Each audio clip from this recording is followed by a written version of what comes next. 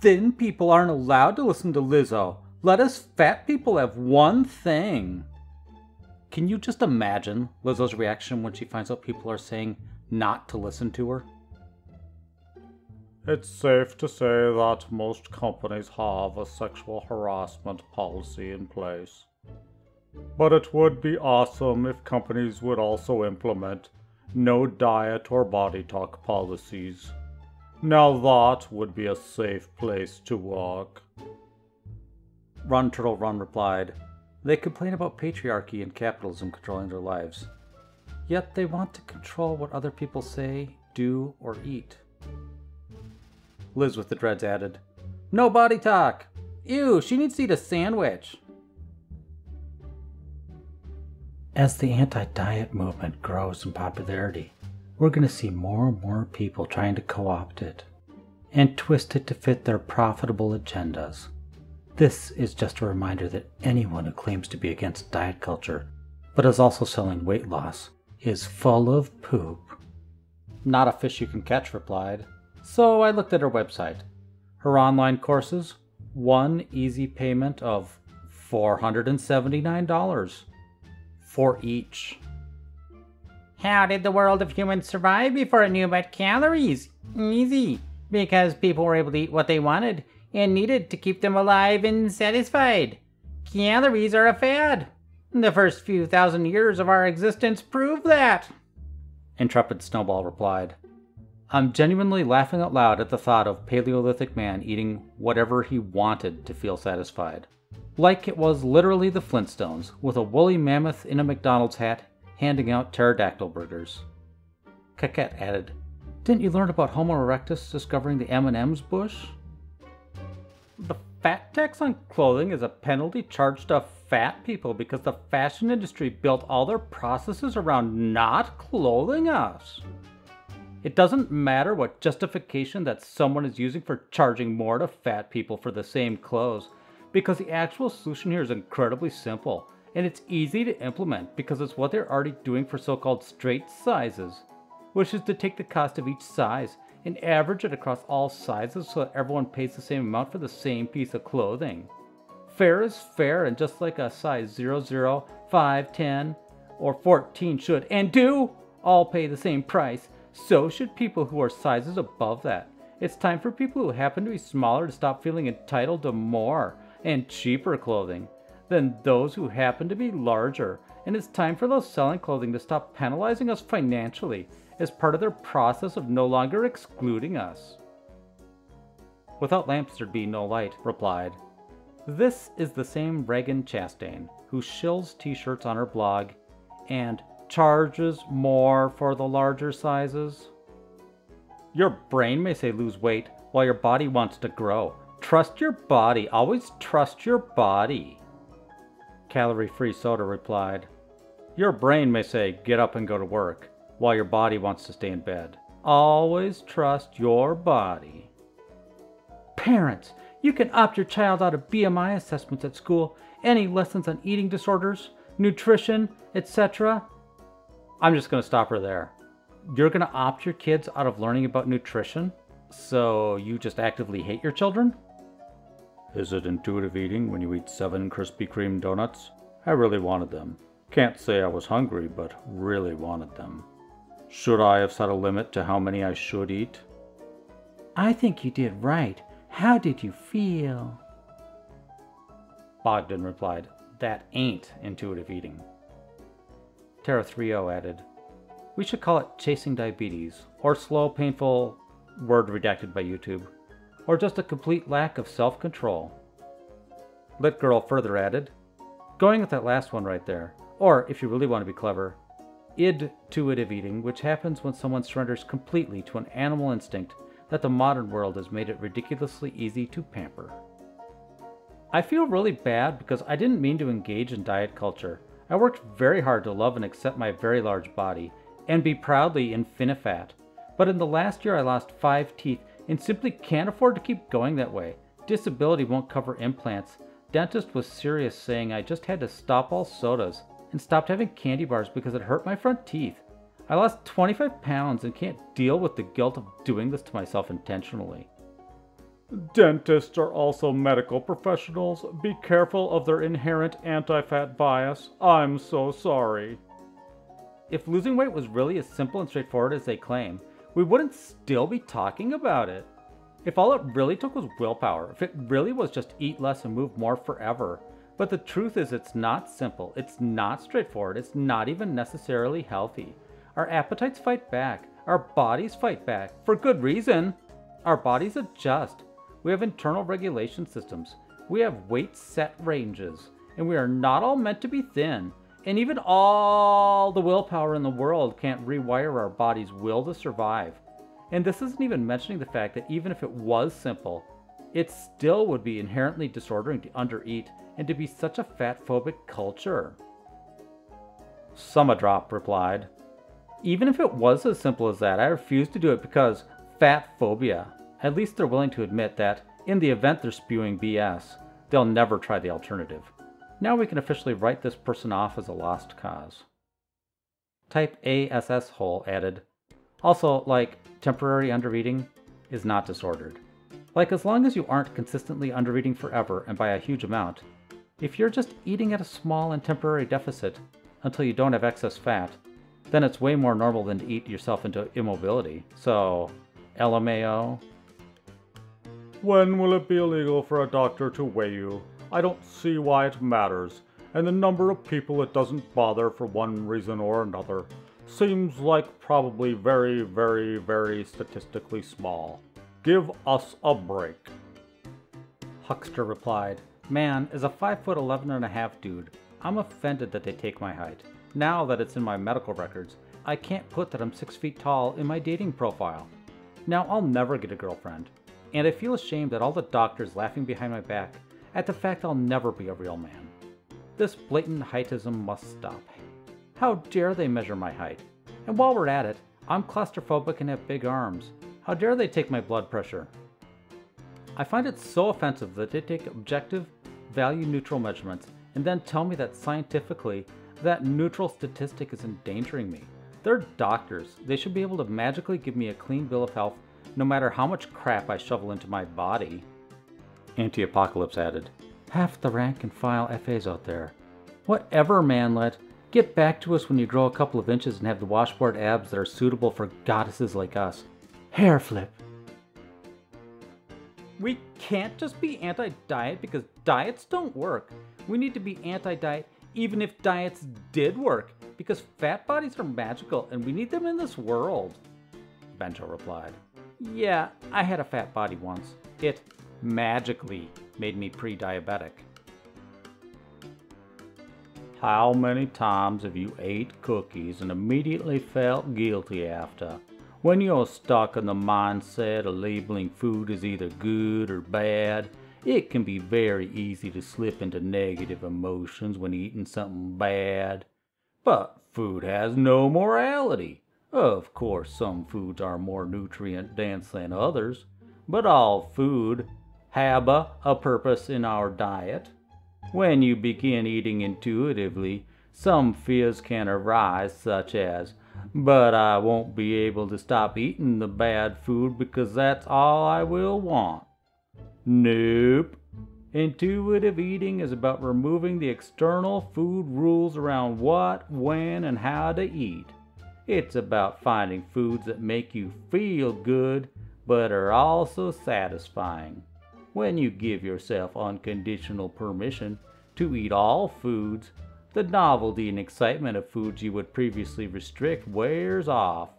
That strong desire to eat all food will fade. But you have to trust the process. Taritha gives us a counterpoint.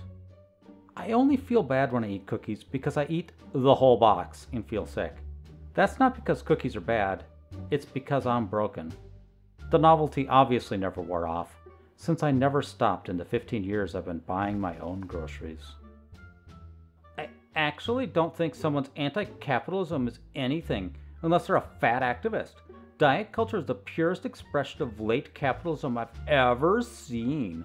It's an industry worth billions that sells hunger. It is consuming without satiety, but you won't see most get that. Book Hermit replied. Here I thought giving into every craving, affected by every advertisement for food, and distracting yourself from life with foods that provide instant gratification and entertainment, while eating yourself into disability, immobility, and dependency had more of a late capitalist vibe to it. It's tough to seize the means of production when you take 3 tries to get off the couch. Elysiant added, don't forget Big Pharma profiting from your preventable, in many cases, conditions like type 2 diabetes, heart disease, chronic pain, etc., by selling you drugs that will temporarily alleviate your symptoms or delay your death by a few years. Oh, and also paying doctors and government regulatory agencies to tell you eating tons of sugar and bread is fine. A good friend of mine is a minor influencer now. She's overweight? No, obese. And documenting her body positivity journey to health with an alcohol-free lifestyle and clean eating and training for a marathon. She has a decent number of followers. It's all lies. She had tequila and cheesecake for dinner last night. She texted me pics. She jogs 4 miles a week on a treadmill, but she'll take a pic out of her car window on the way to the gym with a caption, "Nothing like running with the sunrise," implying she was running 10 miles outdoors. I hope she doesn't post her macros, but they're closer to 3,000 a day than the 1,800 she says is her goal. She texts me that, too. She edits her body photos. I asked her about being dishonest in her inspirational health Insta, and she just does not care. Unrelated to the topic, but I'm grabbing the opportunity here. Is she doing it for money? Would you know how much she earns from this? I'm assuming the act is money-driven, although it can also be popularity, but that won't buy me donuts, and I assume that's a lower priority. She doesn't make money, but likes the idea that people are following her. Terrible lying advice. It's relevant to the topic here. My point was that OP is comparing some influencers who might be totally lying about their stats. The question about genetics is still a good one, but Instagram isn't a good starting point for any sort of diet or health information. Anti-Apocalypse replied, as the Angry Bald Man says, Instagram, where fitness goes to die. I could really use some support right now. I thought I had gotten free of the dieting mindset, but recently I have found my health declining, blood pressure and weight rising, and I've been sick every few weeks. Anyone have any non-diet advice to lower blood pressure? I feel like I'm drowning here. Smiley face. OCR Amazon replied, there are none so blind as those who will not see. Sofa Grrrl added, they might go blind if that diabetes goes unchecked. From r/relationship advice. I'm a 35-year-old female with a 650-pound sister who's 35 as well. She has 1 foot in the grave and nothing will make her stop. Last month, my sister had a heart attack. This was after a small stroke she had the year before, too. She managed to call 911 in time and was taken to the hospital, so her life was saved, but these 2 life-threatening events have changed absolutely nothing. She still refuses to move. She spends most of the day, night in bed, almost completely immobile at this point. I try to get her to take just a few steps in her room, and she refuses. Me, my brother, 30 years old, and our parents, about 60s, have done literally everything we can think of. She won't walk, won't entertain the idea of talking to a therapist, doesn't read any of the information I sent her about healthy diets, never sees a doctor except when she's been in imminent danger of death, eats nothing but utter garbage, fast food, and junk snacks, and basically has sat on her butt for years collecting unemployment, doing absolutely nothing besides eating non-stop, sleeping, and surfing the internet. The only people in her life besides us are the older couple, in their 50s, who live across the street from her. They're who she calls whenever she wants food. It used to be me as I live in the same area, but a couple of years ago I stopped after the realization I was essentially helping her kill herself. Also back then, she could still get to the door to get delivery from drivers.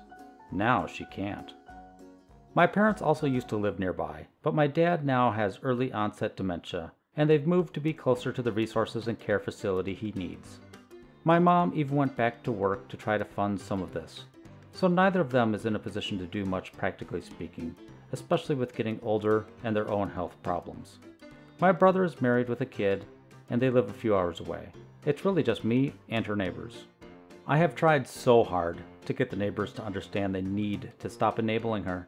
It's difficult because I think my sister has become like a surrogate daughter to them. They've lost their own daughter unexpectedly when she was 28. They have the keys to the house. I'm glad there's someone there in case my sister needs help, but a lot of what they do is the opposite of helping.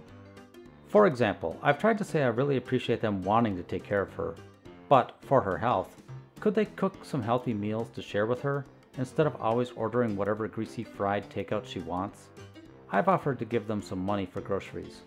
They accepted, but ended up just using it to buy more of the fast food and sweets. When I confronted them, the wife says my sister starts having a panic attack if either of them tries to say no to her. The wife described one time when she had to rush over because my sister was crying, saying she couldn't breathe, and was going to take a knife and just end it all. Nothing would calm her down except a certain food item. So she called her husband while he was at work, who then picked it up for her. I don't know what to do. I can't control these people or always be there to monitor what my sister is doing. I got engaged this summer, and this is starting to wear on my fiancé, understandably. She's afraid I'm ruining my own mental health by stressing about my sister. It's not entirely wrong. I just don't know what else to do. She is my twin, and we've always been close, until she started living like this. Just throwing all care of herself out the window, and letting herself pile on hundreds of pounds. I don't understand it. She won't explain it. Never has she given a single reason why she continues to keep doing this. Her body is probably destroyed beyond recovery at this point, and it's just a matter of time until it gives out completely. She recently started needing the neighbors' help to sit up and position a bucket so she can pee off the edge of the bed. She constantly has sores and cracks from her skin being stretched to breaking. Also, she can't wash by herself either, because she's gotten too big to reach all areas of her body. My brother and his family come to visit every couple months, but it's a lot for them with a baby. My parents visit when they can, but my dad doesn't always remember who we are. And my mom seems to have reached a point where she's so devastated over seeing my sister like this, that she kind of emotionally shuts down. Both me and my mom went to the ER after she had her heart attack. Her weight was found out to be 658 pounds. While she was in recovery, we got to hear the doctor say to her face that she didn't almost die. She is dying, and will be dead by the end of the year if she keeps going like she has been. We just don't know what to do. She will not even talk about her weight, let alone try to eat less better. She ate completely normally until her mid-20s maybe. This has not been a lifelong issue in the making. She's never attempted a single thing to lose any weight. She thinks everything is fine. According to her, her stroke and heart attack, plus leg pain, joint problems, sleep apnea, etc., aren't because of her obesity. She doesn't consider herself obese either, for what it's worth. We are watching her die in slow motion before our eyes. And I'm desperate for any strategy to make her care that we somehow haven't thought of yet. Has anyone ever been through this with a loved one? How did you deal with it? I feel completely helpless and alone, so even someone being able to relate would mean a lot. What can my family do to save her life? Heidenreich replied. I've had, still have, a similar situation with my mother. I totally relate to what you're saying. No matter what I've said to my mother about her weight, nothing changed. I told her that one day she would have grandchildren, and that she would want to be around to see them. Well, turned out that she is still around to see them, but due to her weight issue she lost the use of her legs, likely due to diabetes, which she had to take medication for, and never did any follow-up. It is painful for me to watch my mother do what she has been doing for a very long time. I've had to go out and get my mother food, get her wash done, all while she was wheelchair-bound. Being bedridden and having a pee bucket are all too familiar to me. I've had to take her to a doctor. Trying to load her into a car was always very difficult and heartbreaking. I wish I had some magic set of words for you to say to your sister to make her realize what she is doing to herself, and the family, and those nice people who are her neighbors. You should worry about you. Maybe talk to a psychologist about how you're feeling about this and how to cope. Being fat will catch up with you eventually. I totally forgot that being thin would make me immortal. Thank goodness you told me or I might have died someday. And as long as you're predicting the future, would it kill you to give me some lottery numbers? Stellar Blender replied, Hey man, take an umbrella, it's gonna rain later. Ooh, are you some kind of psychic? If so, you're good at predicting the future. Why didn't you warn us about 9/11, huh? Utterly dumbfounded. That's what I thought. No response. But let's go back to one other thing that Reagan said. I read on a website that we're about to experience another ice age, and without fat stores to keep you alive and warm, you're absolutely gonna freeze to death. Even if another ice age comes, we're not gonna forget how to use a furnace. The CDC is wrong about being fat. It won't kill you. It's not an epidemic, and it does not need to be cured. Run, Turtle, Run replied. The CDC is also wrong about Ebola. It's because they are racist, patriarchal, capitalist, Ebola-phobes. I, for one, am an Ebola activist. There's no proof that anyone has actually died from it. They probably died from trying to cure it and defying their body's Ebola set point. And people without Ebola die all the time. Stupid CDC, what do you know? Beyond the sheer arrogance of thinking we get to judge and comment on other people's bodies, it's wild that we think we have an intimate knowledge of someone else's health status, potential medical conditions, and personal worth, based entirely on their body size, shape, and skin color. When you're concerned about a friend or relative's health, here are some things to ask about instead of weight. Sleep amount and quality, stress level, electrolytes and trace minerals. There's more, but let's see the comments about electrolytes. Huckster replied, Yo, homie, your electrolytes good, man? I noticed lately that you looking like your trace minerals are low, playa. I'm convinced that your movements have been less joyful. By the way, man, you been oppressed this week? I'm here for you. Yeah, no, I'm not having this conversation with my boys. And they better not have it with me. Tell me I'm fat if you have to. I know it. I'm working on it. But the criticism is motivation for me, and that's a good thing. Semipa added, Thanks for asking about my electrolytes, man. I truly appreciate you unpacking my fat phobia and not triggering me with diet culture propaganda. You know, I've been feeling a little oppressed lately, now that you mention it. Hey, you want to head over to the gym later for some gentle stretches and a slow, joyful saunter around the track? If you're ever thinking of trying to lose weight for any reason at all, please know this. We just don't have any safe or permanent way to shrink people's bodies. Weight loss efforts almost always lead to weight cycling, which is a health risk in and of itself, regardless of BMI. And yes, that includes all the popular fad diets as well as sensible lifestyle changes. It includes the program your mom swears by, and the totally different plan your coworker raves about. None of it works long term, and all of it is more likely to harm your health. Not only that, but weight stigma is another independent health risk factor, regardless of BMI. And guess what happens when you're told you need to lose weight, even in a gentle way? It increases your levels of weight stigma and puts your health at risk. Oslo replied, Your weight stigma levels rise? What? Semipa added, Once you earn enough weight stigma points to level up to weight stigma grandmaster, that's when the benefits start to roll in.